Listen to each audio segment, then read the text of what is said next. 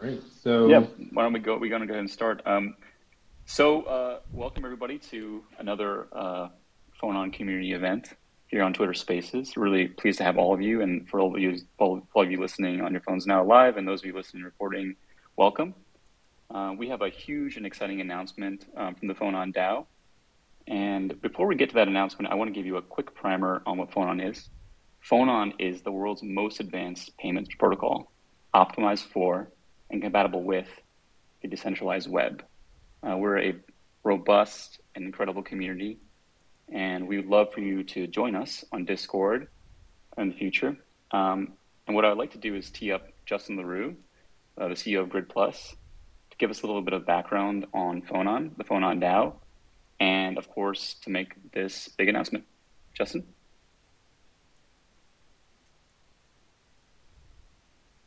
hey, thanks, Nikki. Um, yeah, I'm Justin LaRue. I'm the CEO of Grid Plus. And what's the tie-in here? It's that Grid Plus had originally incubated this idea for a protocol to meet our own scaling needs for an old use case. And it no longer fit into our core plans, but the technology is something special. So we opted to spin this out and present it to the open source community as a DAO. So what Phonon DAO does is basically oversee this protocol, the standard itself. It acts as a grant sword. And then what we're doing at Grid Plus in support of this is that we're doing a reference implementation of the DAO's spec. So it's almost like the Ethereum Foundation and core client development teams. And we hope there'll be many other client development teams too very soon. So at its core, what is Phonon? Well, it's not actually a blockchain. It's a tool that will supplement the capabilities of blockchains that you already use. So I've always thought with privacy protocols like Zcash and others that I never really felt the appeal because I don't want to move my assets from the tools that I'm already using to a new system just to get the privacy capabilities, right? And Photon's more than just a privacy tool. What we're doing is taking secure hardware that can be smart cards, the eSIMs in your phone, or hardware wallets, and using them to let you transact securely off-chain without double spends. So this doesn't create a new network. It doesn't have smart contract capabilities, although it's been used with it. We could do some more advanced scripting off-chain further down the line. But why are we doing off-chain transactions, and why is this useful? Well, it takes the crypto that you already have from just about any blockchain and lets you transact with it off-chain like cash, directly with the properties of cash. So meaning it's private, it's peer-to-peer, it's scalable based on as many users want to transact because it's going directly from user to user. And then also it creates opportunities for interoperability, like having a DEX that actually lets you trade native assets off-chain rather than the current approach that we're used to with Ethereum, where we have custodial wrapped assets, whether that's WBTC or GBTC, any other bridged asset. We can actually trade the native asset. So how is this possible? Why is it important? The way that it's possible is that we're using the secure hardware. Uh, each of these devices that I've mentioned have something in particular that's special in them. Cell phones are moving to a standard called eSIM, and those use something called a puff chip. Sounds very esoteric, but it means physically unclonable function. A physically unclonable function means that each one of these chips that's used in Grid Plus hardware wallets, in smart cards, and the credit and debit cards you have in your wallet, or in an eSIM, are unique like a snowflake or a fingerprint. This means we have a guaranteed source of entropy, which means we can do a cryptographic exchange that prevents double spends and allows you to transact fully off-chain with the security of being on-chain. So once it's off-chain, you're moving it around like a dollar bill. It's peer-to-peer, and I'm just passing it to someone with no other record. You know that you're the only owner of this asset. And this basically allows us to preserve the properties of cash in an increasingly digital world. So this brings me to why this is important. An anecdote that I've leaned on quite a bit within the DAO itself is that I've spent a lot of my life traveling back and forth to China. my wife's originally from there, and I have family there, and we try to go back every year up until COVID, of course. Um, and what we found very quickly there was that I don't know, each of our visits, cash became less and less common until the last visit we had. Um, we couldn't even buy street food with actual cash. No one had change. And what you had to do was use WeChat just by scanning QR codes. And you can say, okay, great. Um, hey, that's very convenient. But in much the same way that blockchains are transparent public ledgers, what this means is that every minor financial transaction yielding your location, your bank accounts, your personality, not your personality, although that would be very advanced. All of your personal details are basically made public to the government itself. And this is what we're seeing increasingly. And on a personal level, I feel alarmed about the rise of surveillance capitalism, which I basically mean to be the manner in which Silicon Valley companies like Google and others derive profit from providing free services, but harvesting and selling your data that gets cross-referenced and used in all manner of ways, including your location data. So I think cash is important. Cash is not something we should lose. And if we're not going to have an economy in many parts of the world where we're physically using cash all the time, we can recreate those properties digitally. And that's what Phone on DAO is here to do. Um, so this is going to bring us to Dan, who's the lead implementer of the protocol on the Grid Plus team, who is doing a reference implementation that we hope will inspire lots of other teams and software developers, smart card manufacturers to do their own compatible clients based on this reference, so that this becomes a ubiquitous public protocol. And I think what's really positive about Phonon and makes it special is that we are providing a new toolkit for all the things that people already use. It's not a new solution that supplants old ones. It's something special that will enhance the privacy that you have, the speed with which you can transact, the ways in which you can transact with your Bitcoin, your Ethereum, all your other L1 assets that you have now, and the L2 assets.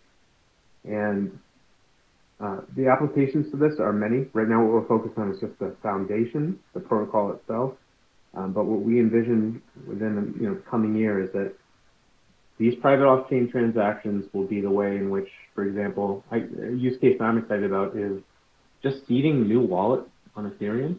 Right now, everyone goes through a centralized exchange, and that might make it harder for someone to track you through Etherscan or Nansen.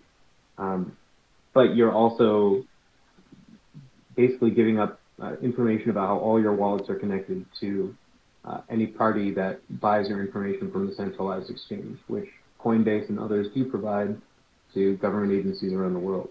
So I don't want to lean into the privacy side too much. I want you to come away with the idea that the things that we're adding to the assets you already use are, yes, privacy, but also scalability, because it's purely peer-to-peer, so you're transacting at the speed of the internet, and also interoperability, because now we can have new ways of exchanging assets off-chain that don't rely on the centralized custodian, like a cryptocurrency exchange.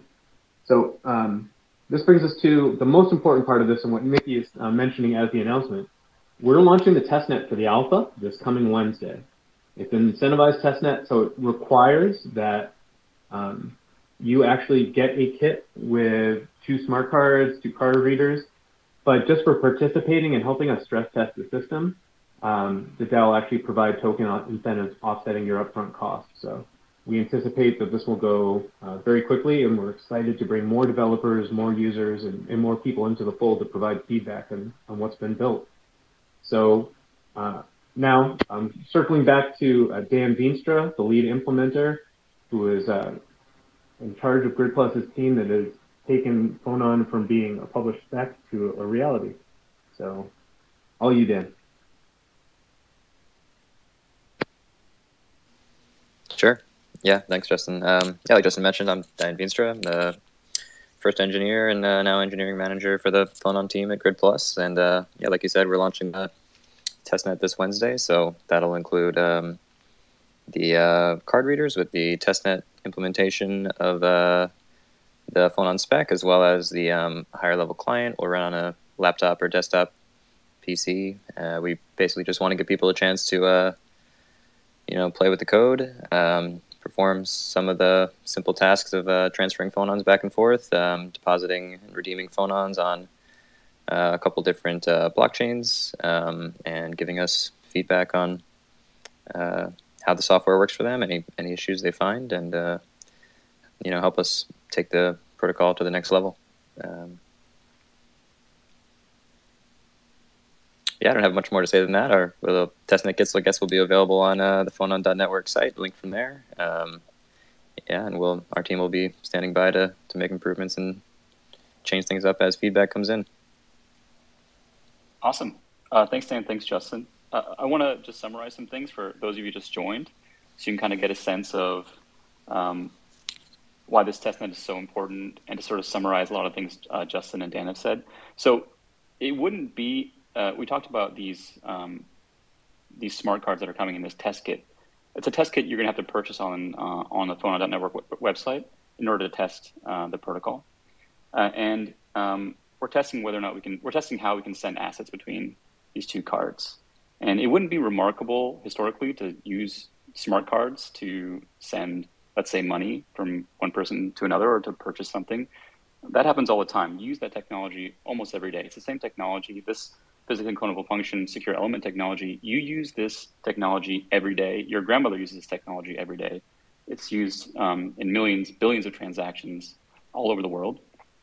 What's really unique about Phonon, and what's really exciting about it, is, at least for the first time that I've seen, a dedicated team of incredibly smart people who are Web3 native, who have a sense of privacy and a vision for free economic activity, are open sourcing this technology and ensuring that at the very core of this technology is embedded an idea of privacy. Because the technology itself is very scalable, right? This is technology that's highly scalable. Phonon itself is capable, since it's peer-to-peer, of more TPS than Visa, MasterCard, Bitcoin combined, if it were to scale, because it scales linearly with every participant. It's completely peer-to-peer. It doesn't rely on a centralized warehouse to facilitate the transfer of data. There's no one with a ledger. There's no centralized payment repository. There's no blockchain. It's a piece of infrastructure that's core to the promise of Web3 and crypto. That's open source and free use. But in order for this open source movement to work, we need you to participate in this testnet process. We need you to take on the mantle of making sure the technology works. And in exchange, the DAO will be rewarding you with governance tokens. And more importantly, you can help move this technology forward, because we're a DAO. We're a group of people who just joined on this idea, this really ambitious and creative idea around free and transparent payment infrastructure. And it really only works if we have people like you helping us out. So we really would appreciate your help, and we look forward to working with you. And if you want to know more details, feel free to jump in the Discord. You can follow our Twitter, of course. We have information there. On our website, we'll have more information. We'll be doing more and more events. We're going to be doing an event with Bankless DAO in the next couple of days, which we'd love for you to join as well. And join our community, because we're only as good as our community, and we're having a great time in the Discord every day. So really look forward to having you, and I hope you guys get to participate in this testnet. There's a limited number of cards, and I think they'll probably sell it pretty fast. They'll go on sale August 3rd, so definitely look out for that, and we'll of course be tweeting. And with that, I guess I'll open it up for questions.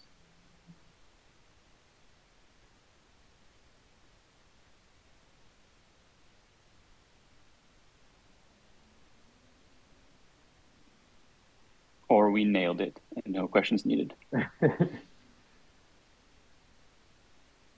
Yeah, I think in terms of the next steps, the most important thing is just keep your eyes peeled for Wednesday. We'll have announcements about when they go on sale. It's first come, first serve. Just in terms of the cost, the kits are $129, but if you just complete the steps, that should take you just over an hour or so to stress test a few things and help provide data on how this system is functioning. you should earn about $200 in rewards at current spot prices. So, it's a risk-free upfront thing beyond the allocation of your time. And we hope enough people find this sufficiently intriguing and exciting that the real draw beyond, just actually getting data on how everything functions and stress testing it is to pull people in who are excited about the idea and aligned and want to become contributors down the line, whether that's helping push open source code or just being a community member in any other way. And we've attracted a pretty wild bunch of people with a DAO that are talented in all different areas, from graphic design, website design, technical writing, and then of course coding as well, contributing at the protocol level. So we feel that what we're building here is important for moving the space forward. It's something that is inherently useful and brings utility to all the things that we already use every day with crypto. So yeah, get involved. There's no cost to you up front, and you will probably make some money out of it. And then also, for the security professionals out there, we also have pen testing rewards. If you can double spend a phone on off chain, there's a $10,000 reward. We don't think anyone will claim that, but it's there, and we hope that people will put the system through its paces mercilessly so we can help harden it and get one step closer to rolling out the production release. So thanks so much for joining us. If anyone else has anything, hop in, but I think that covers it. We have a couple of questions. Rooster, you're first. You answered it in the last, so I'm good. Oh, what was the question? How much is it going to cost? Oh, cool. I guess. All right. I'm sorry. Go ahead. Okay, thank you. Good evening. I would like to ask concerning the test kit. Since it's physical, would it be shipped all around? Because most of us, I think myself, speaking for myself personally, I'm not nowhere near you guys. I'm in Africa. I don't know if it's possible to be shipped down here to Africa.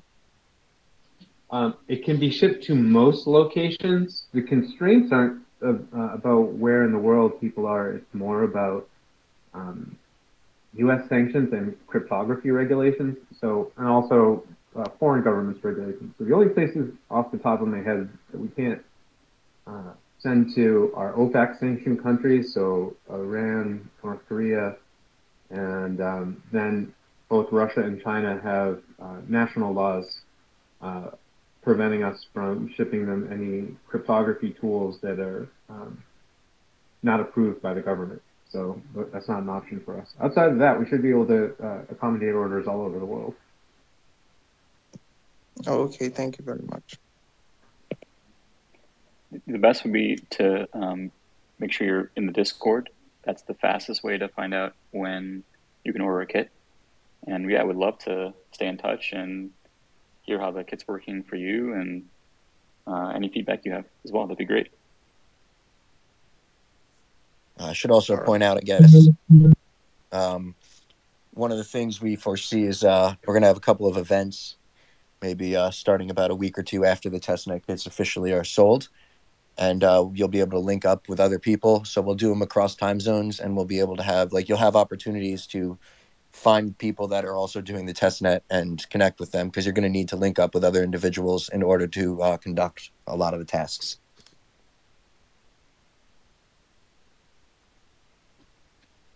Yeah, so since there is no centralized ledger, some of the tests will require that you meet someone in the Discord and then do an off-chain transaction with them. And then that would cover you both. But yeah, that's the thing. There is no centralized ledger. There are privacy-preserving properties, so things will need to be done directly peer-to-peer for a few steps.